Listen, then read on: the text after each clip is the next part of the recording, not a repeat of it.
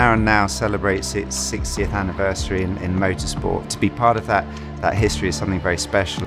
And how extraordinary that we have been able to collaborate with a partner that is like-minded, bold and challenging. So to work with our partner NEOM around this beautiful Formula E car, to have the first ever AI-designed livery. And it's very cool to see what today's technology actually can do. I believe that it represents the ambition that both NEOM and McLaren have for creating change. We're really proud of the role that our graduates played. We have contributed, along with Jake and Rene, to turning a page in motorsport history. It'd be extremely exciting to have this livery in our home race.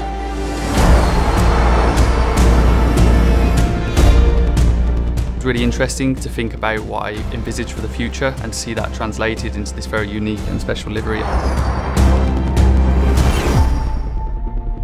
It's really innovative for us to be able to use different tools to look at a way of maximizing our priority around technology and sport. As I look back at the history of McLaren, we've all been about innovation, technology. I think we'll be looking back on this. We're creating history that is very much the future.